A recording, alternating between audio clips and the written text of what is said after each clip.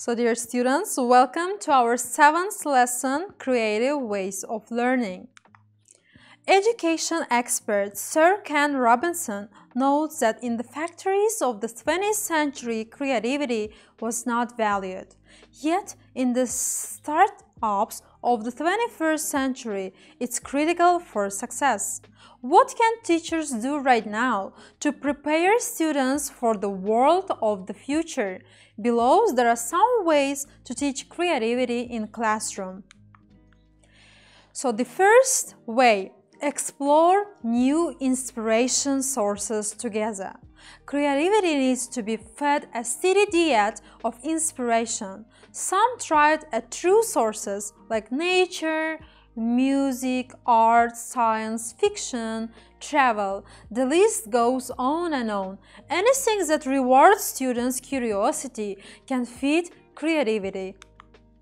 Allow students to work together. There has been extensive research on using cooperative learning strategies in the classroom. Research says that when the students work together, they retain information quicker and longer, then develop critical thinking skills, and then build their communication skills. Those are just a few of the benefits of cooperative learning has on students. Incorporative technology into lesson. Technology is a great way to make learning fun. Research has shown that using technology in classroom can increase students' learning and engagement.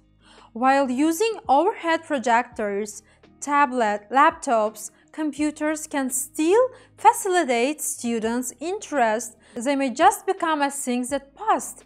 Smartphones and tablets offer a variety of classroom apps that can meet all the students' instructional needs. Go on a field trip. What's more fun than a field trip? Field trips are a great way of students to connect with the learning in the schools with the outside world.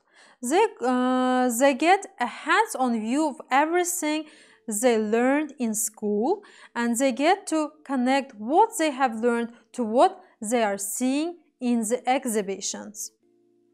So this is the end of our today's lesson. Thank you for your attention. Goodbye.